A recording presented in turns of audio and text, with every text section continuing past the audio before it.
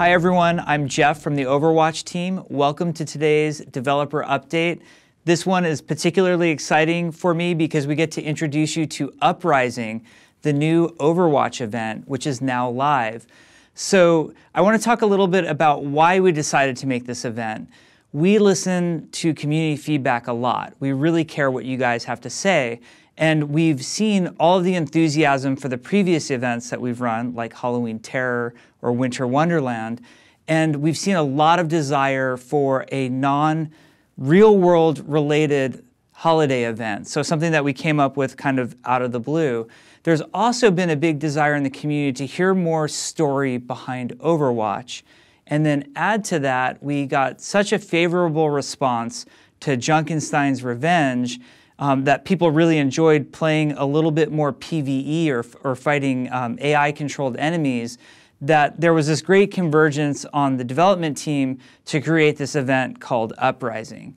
So a little history behind the event. What we wanted to do was create something that allowed us to take any moment from Overwatch history, almost pulling out of the declassified Overwatch archives and saying, here was a cool moment in Overwatch history, we want to deliver it to you and let you as a player, live through it firsthand.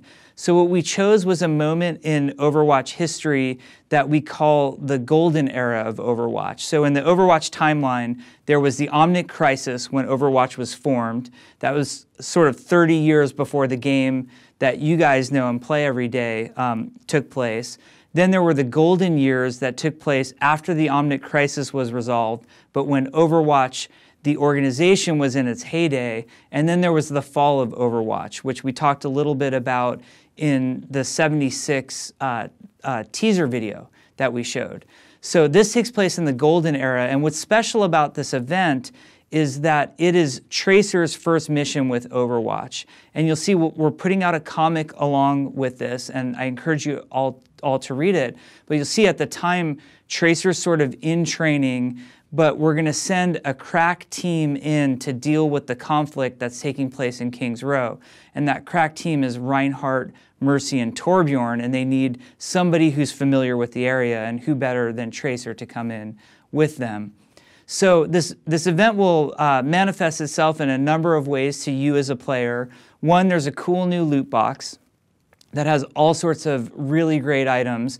Not only does it have the skins that the golden era Overwatch characters wore, so you'll see the Reinhardt, Torbjorn, Mercy, and Tracer skins, but we also sort of selectively pulled out some really cool moments in Overwatch history to make skins for as well. So you'll see Genji and McCree's Blackwatch skin, or a Talon version of Widowmaker that we think is really cool. So there's some good skins for you guys to enjoy. The loot boxes have a lot of other cool stuff in there, great animations, some cool sprays and voice lines. So hopefully those are really appealing to you as well.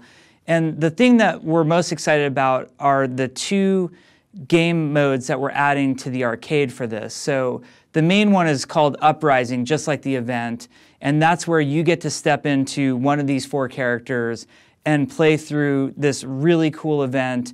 That's all PvE. It's much longer than Junkenstein's was, so you'll get to experience a lot more. There's a lot of story there. There's some really interesting other things going on, like Morrison and Ana Amari are sort of giving you direction over your comms. So hopefully that gives you a little bit more insight into what Overwatch was like back in the day as well.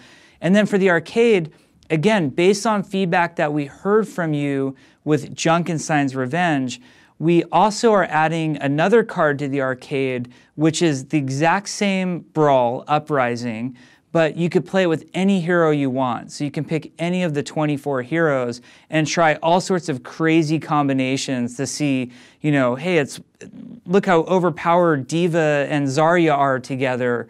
Or look at how challenging it is if we do it with 4 DPS and no healers. That could be a really fun challenge for you. So we heard a lot of desire that after the Junkenstein event, people wanted to play with whatever hero they wanted. So we're giving you sort of two versions, the intended version, but also the super fun, play whoever you want version.